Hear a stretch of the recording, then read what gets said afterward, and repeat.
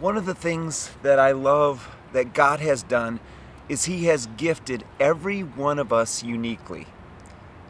And when we use those gifts together, we are so much stronger, so much more capable of fulfilling what God has asked of us, to love and serve one another. And the Bible speaks to this gifting and its uniqueness in numerous places. I want to read from a letter written by the Apostle Peter. 1 Peter chapter 4, verse 10. Each of you should use whatever gift you have received to serve others as faithful stewards of God's grace in its various forms.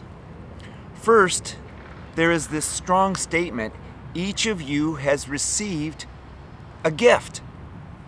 So you may wonder what your gift is.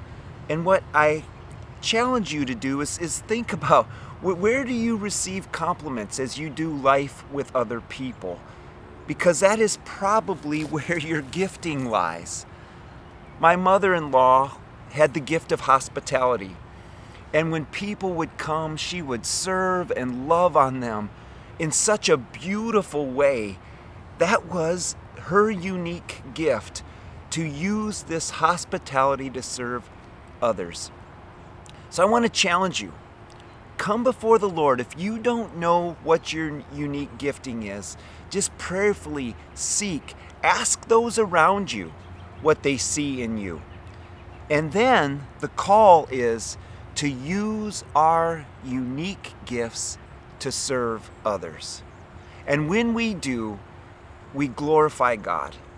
So seek your gift, learn what your gifting is, and then put it to practice. Use it to serve others this week. God bless you. So look forward to our next time together. We'll see you soon.